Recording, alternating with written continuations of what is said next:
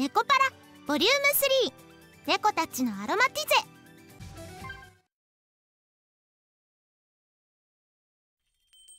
いらっしゃいませ。ソレイユへようこそ。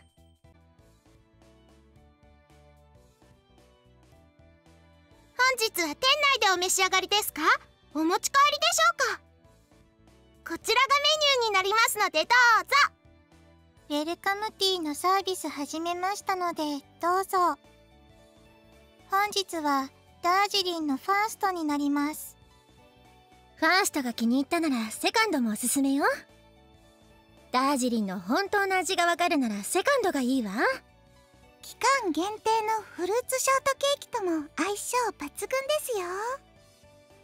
チーズケーキやチョコレートケーキ、味の濃いケーキもバッチリです。おいナツ、配達用の箱バックヤードから出してきてくれ。その後で L を5箱 M を10箱組んどいてくれるか？任せといて。50でも100でも組んじゃうよ。保冷剤も用意しとくから細かい作業はお姉ちゃんお願いね。あずき、さっきネット注文があったから追加お願い。伝票はプリントアウトしておいておくわね。誕生日用のケーキのご注文ですね。こちらのメニューの中からお選びくださいませ。お祝い用のネームプレートのサービスはいかがですか？こちらに名前とメッセージをいただければ無料でお付けいたします。お姉ちゃん、プレゼント用のリボン掛けお願いします。リボンはピンクのストライプでここに置いとくね。ああ、すぐやっとくわ。ナッツはお客の対応頼むぞ。私はサンデーの準備してくっから何かあったら呼んでくれ。は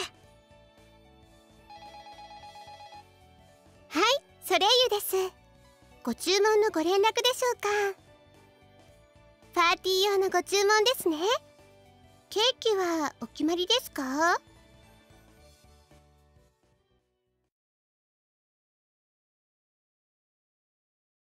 ご主人様！オレンジのクラシックショコラタルトとフルーツミルヘイドストロベリーマスカルポンシュークリームがもうないで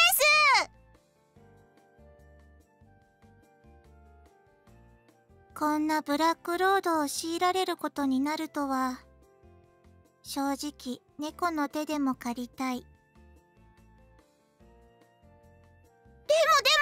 ご主人様がウハウハになったら私たちもウハウハだからね。松阪牛1頭と大間の本マグロ1本を夢に頑張りたいと思う。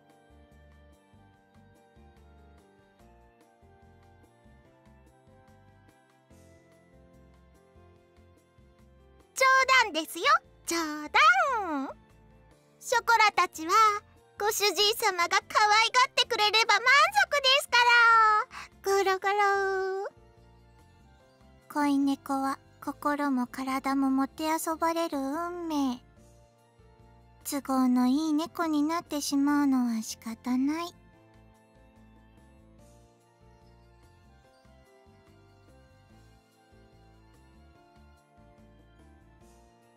はーい、任された。カショ、チョコレートフルーツサンデーの仕上げ確認頼むわ。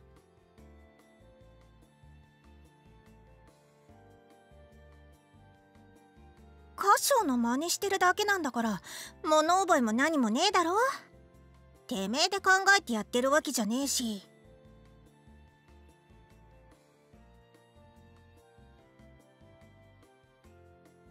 まあ給料分くらいは役に立ってんなら何よりだけどな。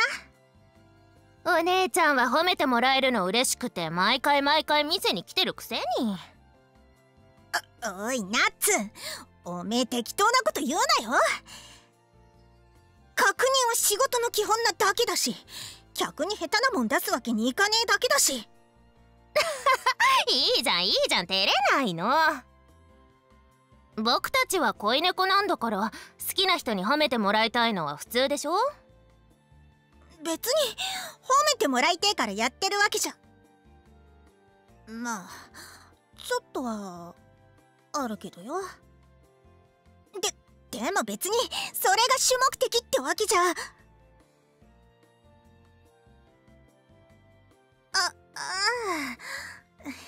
そう言ってくれんなら。僕も頑張ってるって褒めてほしいな。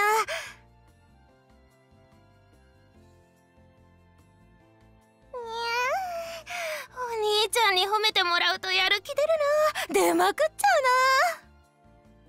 やる気はいいけど無理してミスんなよ。お姉ちゃんがいるから大丈夫。よーし頑張るぞ。じゃあサンデー客に出してくっから何かあったら呼んでくれ。はーい。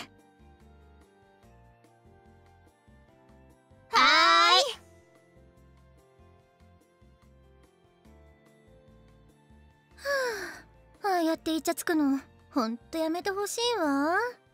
仕事中っていうの分かってんのかしらね、どいつもこいつも。まあまあスイタ惚れたは仕方のないことだから。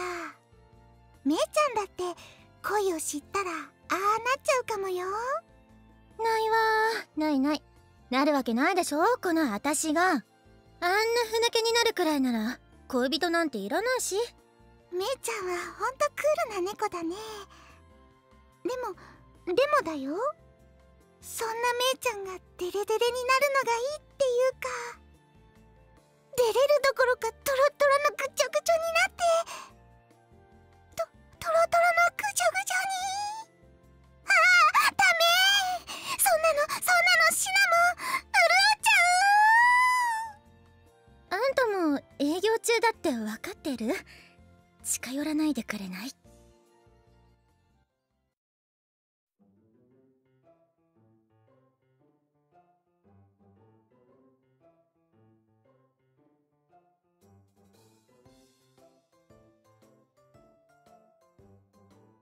シナモンの万年発情期にも困ったものですね。個性とはいえああも潤われてるとちょっと迷惑というか。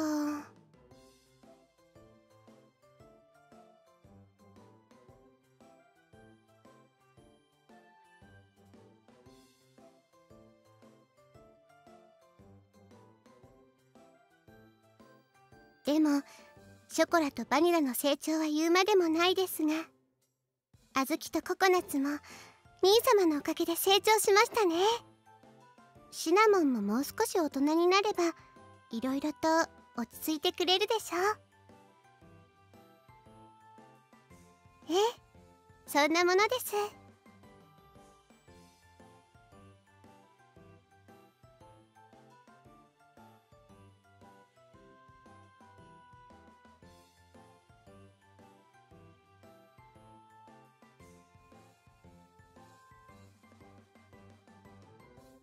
メイプルもツンツンしてまだまだ子供ですしね。あ、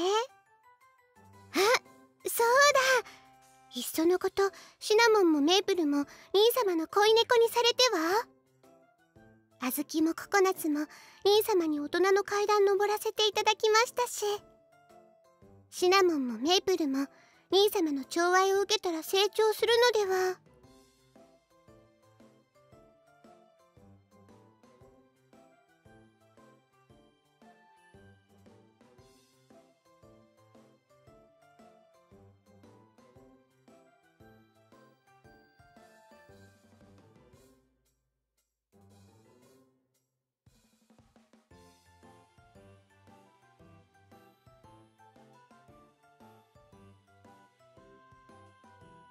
いいえ、きっと兄様には何かそういうフェロモンとか成分が出てるのですわ。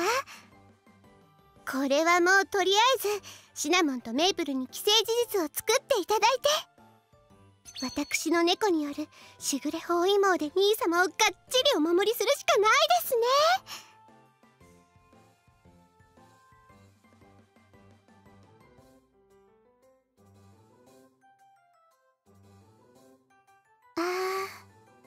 毎日猫6匹による寵愛レポートがひっきりなしに届く日々。素晴らしいの一言ですわ。採用。ぜひその方向で採用いたしましょう、兄様。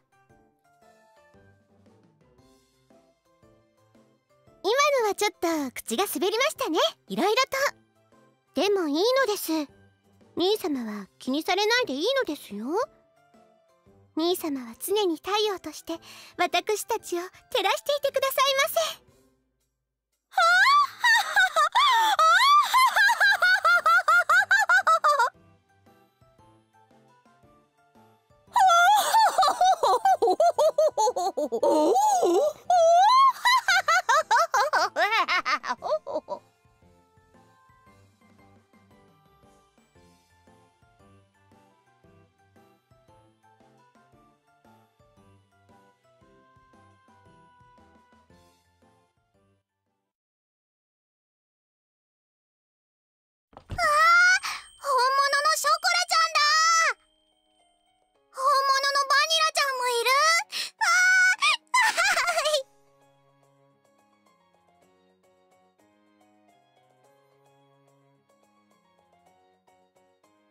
いにゃっしゃいませ。ソレイユへようこおお、私たちのこと知ってるのかい、お嬢ちゃん。そ。毎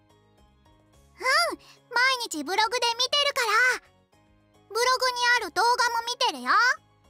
ブログってあれだ、しぐれちゃんがやってるやつだ。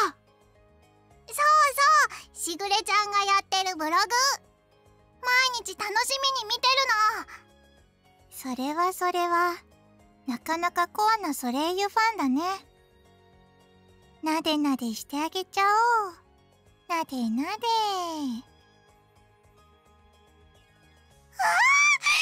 ずきちゃんとココナツちゃんもい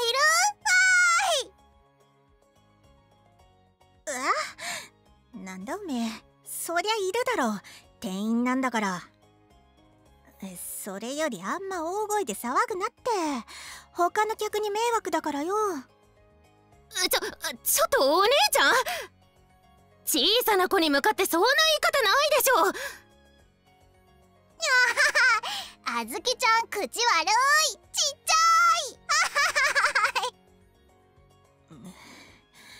い。なんかすっげえ煽られてんだけど。猫パンチを見舞いしていい事案だろこれ。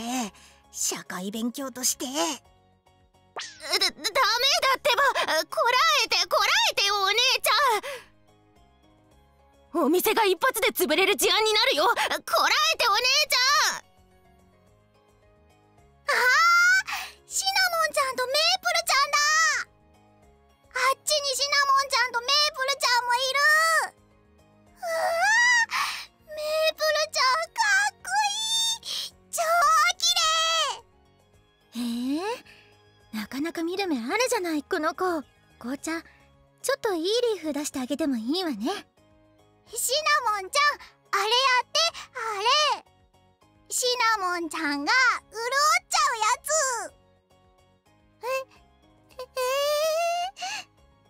そんな今すぐ潤えって言われて潤えるものじゃないっていうか、小さな子の目の前でやるようなことじゃないっていうか。できないの？いつも動画でやってるのに、私の前じゃできないの？できるよ。できるからそんな泣きそうな顔しないでね。見ててね。それじゃあ、シナモン潤っちゃ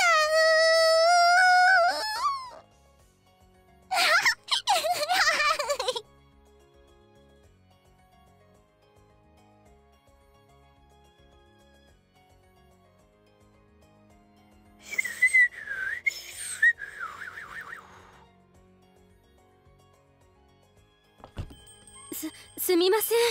ちょっと目を離した隙にこの子が先にお店に入っちゃって。